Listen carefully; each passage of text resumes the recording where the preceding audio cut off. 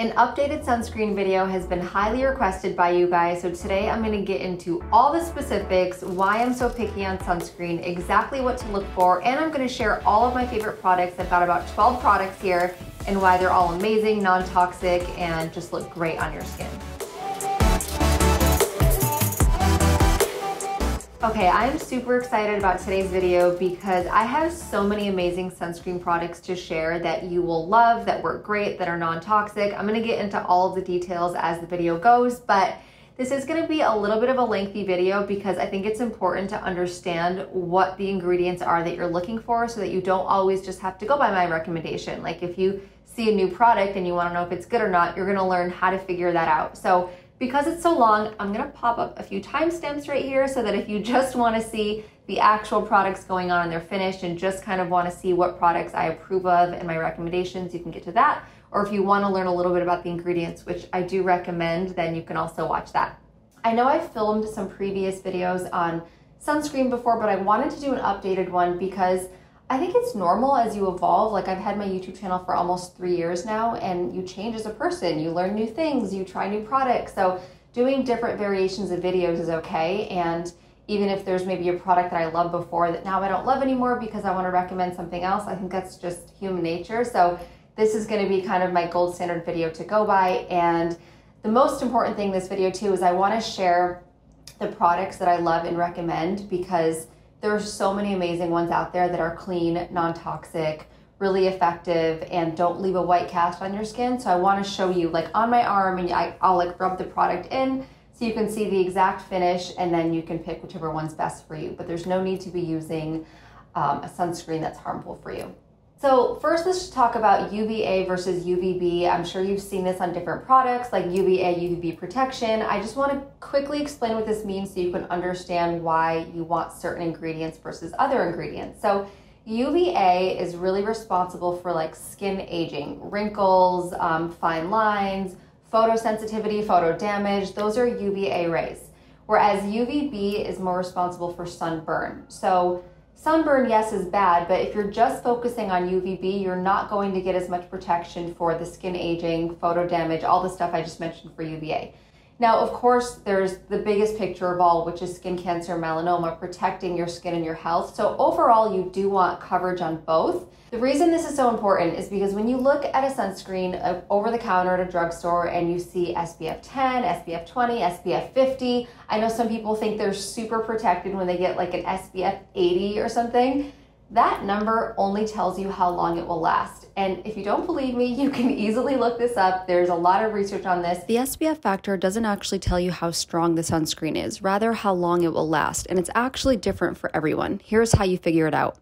First, you have to know what your burn time is, meaning how long would it take you to go in the sun and burn without any sunscreen on. Then you take that number in minutes and multiply it by the SPF factor. So if it takes you 10 minutes to burn without any sunscreen and you have an SPF 30, 10 times 30 is 300 minutes, and that's how long that product will last you. This is literally all the SPF factor means. So when you see an SPF 30, it doesn't mean it's stronger than an SPF 10. It's just telling you how long it will last, and this depends on the person. So for all of my skincare junkies who care about preventing early signs of wrinkles and aging and actually want that protection, the SPF factor means nothing. If you used an SPF 10 versus an SPF 80, it literally wouldn't tell you any difference in strength. All it's telling you is how long it will last to not give you a sunburn, which are two completely different things. Now, protecting against a sunburn is still important because you probably are, if you're out in the sun long enough, you're getting a burn, you're likely also getting skin damage and all the other stuff. So it is still important, but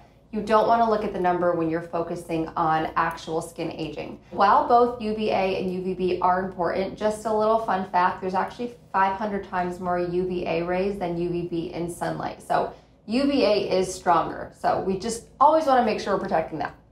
So now let's get into ingredients. If you've watched my previous videos on sunscreen, while I might have had different, product recommendations, I am always talking about zinc oxide and why I care so much about this ingredient. So when you get a sunscreen, there's basically two different types you can get. You can get a chemical SPF or a physical SPF. Physical sunscreen, which includes zinc oxide and titanium dioxide, is the only two you have to remember.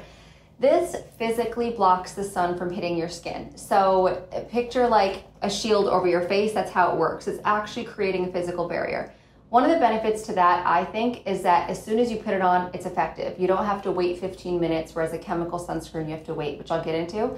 So it blocks everything from hitting your face and your body, of course. We're not just talking about the face. The reason a lot of people don't traditionally like physical blockers is because they leave a really thick white cast on your skin, or so you think. We're gonna get into some amazing products that don't do this, but they kind of have that reputation of being really white and chalky and thick and like hard to spread on. This is why most people prefer chemical SPF, which includes a few different ingredients. They're a bit long, so I think it's better that I just pop them up right here and you can check them out. But these have a thinner consistency. A lot of times they're translucent. So of course, like sits better under your makeup and people like them more. The reason I don't like chemical, well, there's a lot of reasons. Number one, what actually first intrigued me on this was learning how chemical SPF works.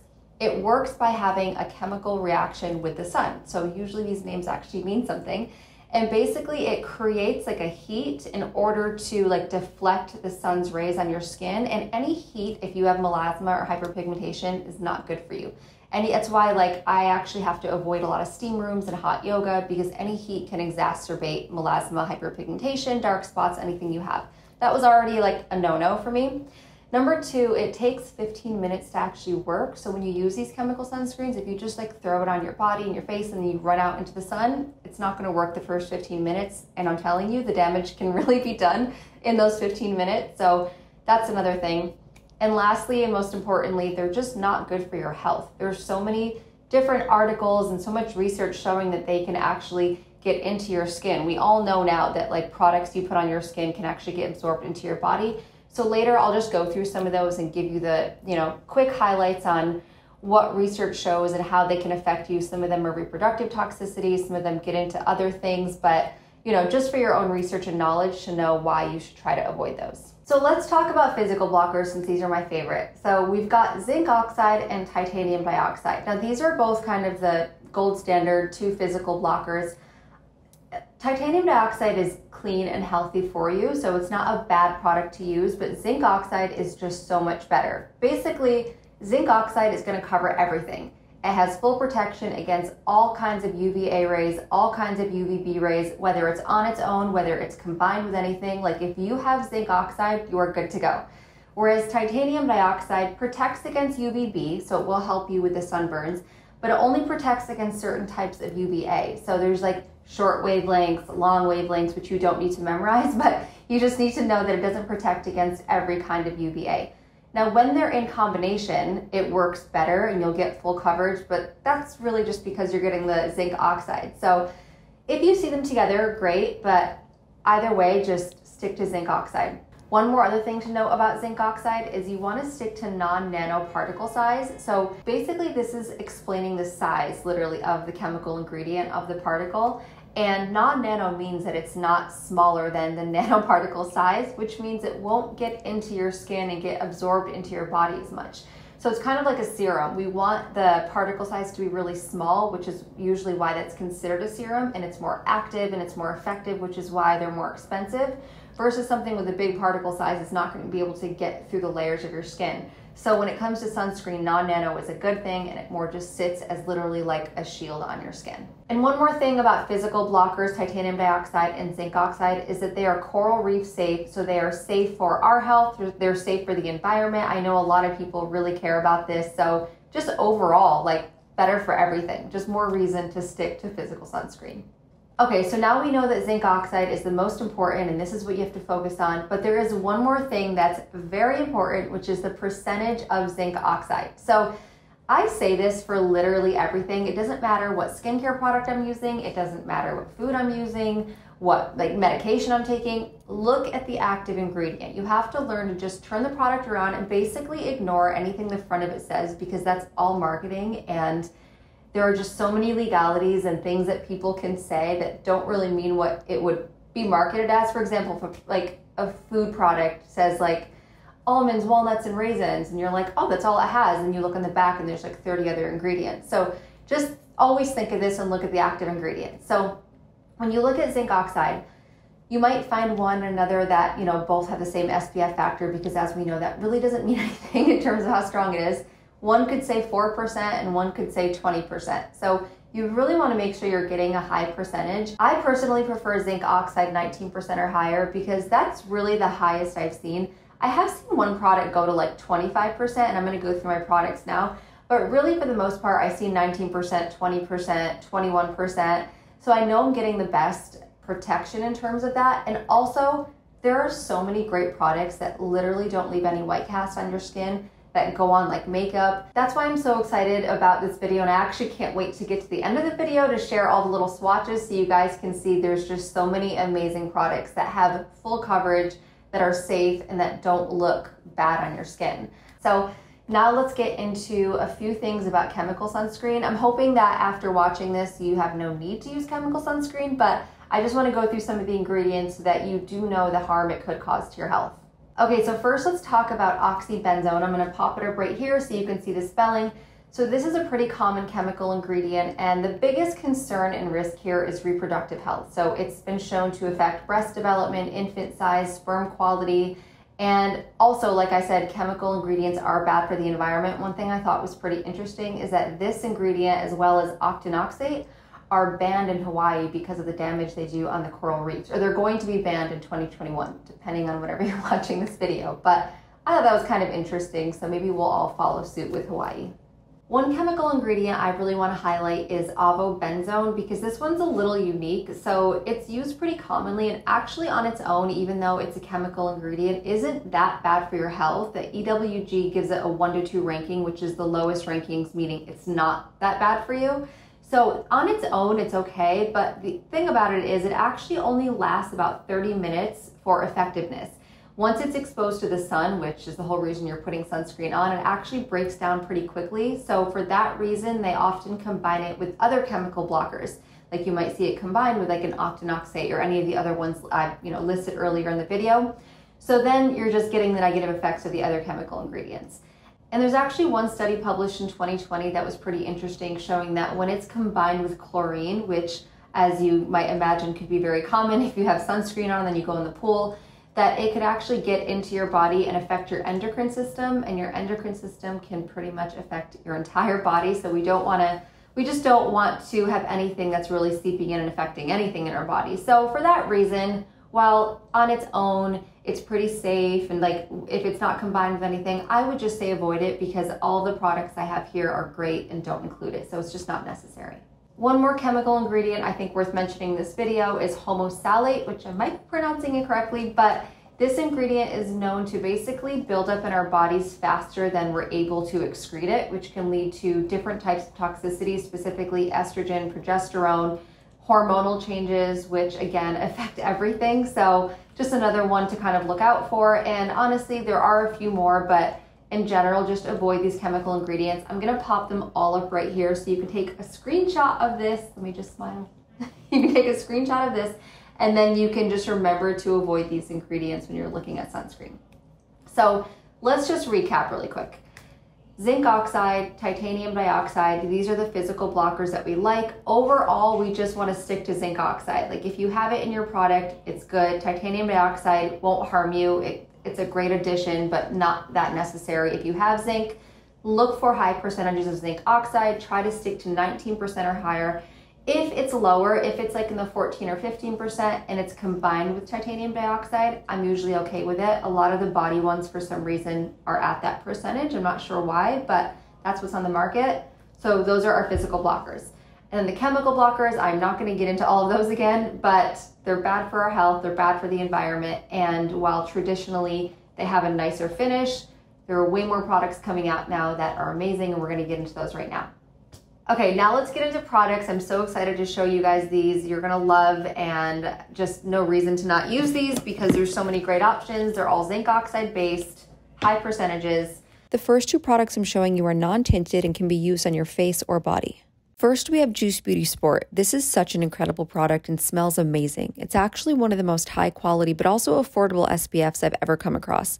It looks white, but once you rub it in, it's completely transparent, and it actually gives your skin a very luminous look. Next is Naturopathica. This has a thicker texture than Juice Beauty, so it takes a little longer to massage in, but once you do, it won't leave a white cast. This one also has green tea, which can treat and prevent sun damage. Both of these products are great, but my favorite would have to go to Juice Beauty based on texture and how it applies.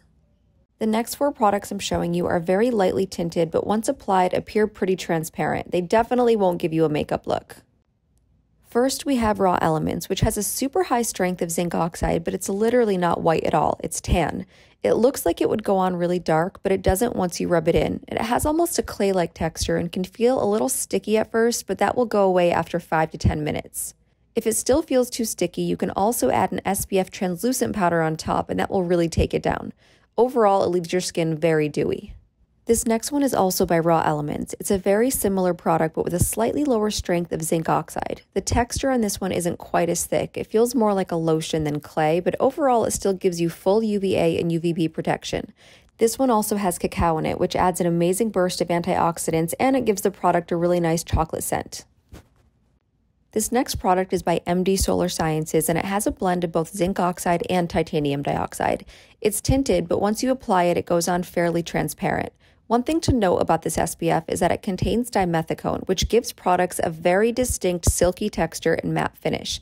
Not everyone likes this, but if you do, this will be a great fit for you. Lastly, we have Think Sport. This product has a really incredible texture that truly feels like you're applying a face moisturizer. I have a lot of product on my arms, so don't be alarmed. It really applies transparent. The tint doesn't actually translate onto your skin. This brand also carries a non-tinted version for face, but I wouldn't recommend it. The tinted one leaves a much nicer finish. The next 3 products I'm sharing are my personal favorites that I use on rotation most days. They give you very nice partial coverage like a BB or CC cream, but still have full UVA and UVB protection.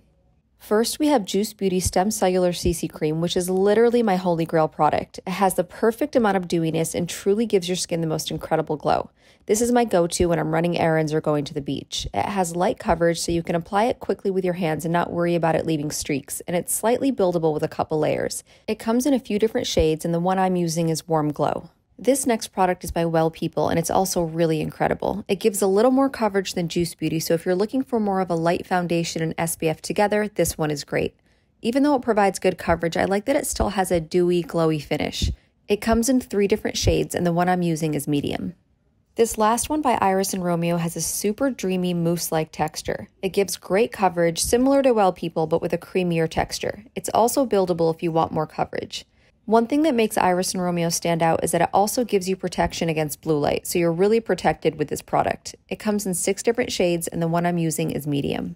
This next product is a powder SPF by Brush on Block. This is absolutely perfect for applying over a liquid SPF or reapplying throughout the day over makeup. You can tap it a few times to get the product to the surface and then apply directly to your skin, but I've found that it's hard to get a lot of product out that way, so I actually like to open up the bottom and tap the product onto my hand and then apply. It comes in a tinted and translucent color, but I would recommend the tinted because it's a very light tint and prevents any white cast on your skin. I also love a different brand of powder SPF by Mineral Fusion. It applies the exact same way but has an even stronger version of zinc oxide, so these are 2 options. The last 3 products I'm sharing are body sunscreens that are non-tinted. This first product by Think Sport offers great protection on the body but definitely leaves your skin a little white. It's great if you're working outside in the sun all day and don't necessarily care what you look like and just want full protection. It's also great for babies or kids. I also want to mention that this brand makes 2 other full body sunscreen products, one for babies and one for kids, but all 3 of these products are the exact same ingredients, so there's really no need to waste your money on different versions. Any of the 3 will work for the whole family. The last product I'm sharing is by Kula, which has a slightly lower zinc oxide, but definitely goes on a little less thick than Think Sport. If you're going to the beach or a pool party, this might be a better option for the way it looks on your skin. It also comes in a spray, which is supposed to make application a little easier, but to be honest, it's very hard to spray and often gets stuck because zinc oxide is such a thick product, so I actually find the lotion easier to apply. One thing to look out for with this brand is that they have 2 forms of SPF, a chemical and mineral. Make sure you're getting the mineral one, which is another term for physical blocker. Okay guys, I hope you enjoyed this video and found it helpful. Please save it and use it as a resource whenever you need to remember what sunscreen to use, and depending on whichever one you choose, just remember it's super important to wear it every day, numerous times a day. So I will link all of the products that I like below this video. I also share a lot of really short form content on different things like this on my TikTok, so you guys can check that out, and I will see you next time.